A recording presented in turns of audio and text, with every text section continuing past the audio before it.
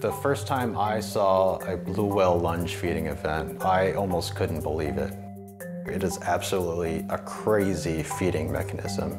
The whale literally doubles in size as it's feeding, so it's inflating at this really capacious ventral feeding sac on the underside of the animal, so it's literally inflating with water and food. These questions come to mind. How does that work? How does that evolve? And how does such a large whale feed on very, very small prey? And these must be linked in some way. So this is actually a fin whale, which is very closely related to a blue whale. A fin whale is the second largest animal probably to have ever lived by mass.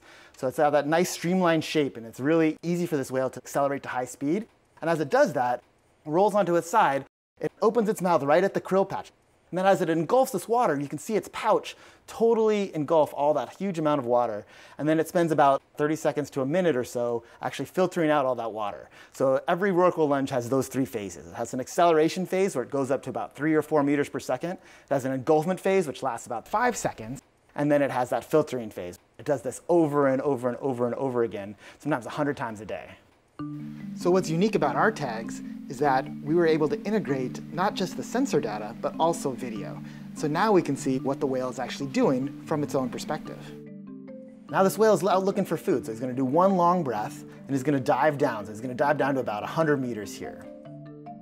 So he's diving down, it's getting darker, and he's going to come up from below this prey patch. He's going to start maneuvering his body up towards this prey patch, accelerating up to about 4 meters a second. A couple of big fluke strokes, and then right when he gets up to that prey patch, he's going to open his mouth and engulf all that water, and then basically start that filtering process. So you can tell that the whale's opening its mouth because you can see its normal head motions, and then you'll see the jaw actually separate, and you can actually see the whale's mouth, the bottom of its jaw over there on the left-hand side.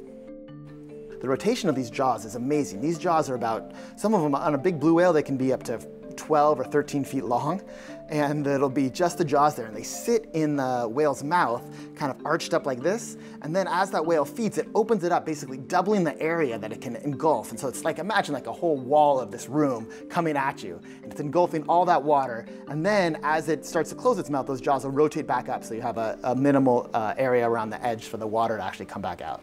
The interesting thing about blue whales is that they evolved from much smaller ancestors.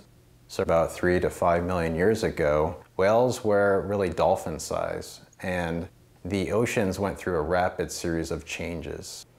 The effect of those changes creates a lot of whale food and really these enormous patches, super, super dense, and that's what makes their filter feeding mechanism so efficient and allow them to evolve massive body sizes incredibly rapidly in just a small amount of geological time.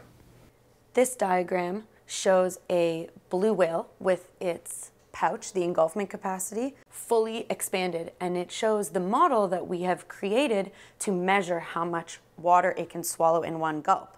And whales, when they engulf water like this, they're also engulfing prey. So the more prey you can engulf at once, the more efficient you are, and you get so much more energy for that singular effort. And so we think that whales have gotten so big because they're able to engulf huge amounts of energy in a really efficient way. And how many groups do you guys have? Last week we put out 14 different types of tags. If you're putting a camera on a whale, you can only tell so much. You have to have the context and the interpretation of what's actually happening here. The most common whale behavior is just gliding, just hanging out. And if you have to just watch this video with no context, I could spend your whole career just basically watching whales do nothing, right? So one of the things that's really important in the work that we do is do the interpretation. The blue line here is the depth sensor of the whale. So that's a pressure sensor that measures how much pressure is being applied to that whale. And so then you can interpret that as depth and how deep that whale actually is. The orange line here is the animal's speed. When the animal's going faster, that line is a little bit higher. This red line here is where we are in the video. So right now the whale is coming back up towards the surface. It's about to break the surface here.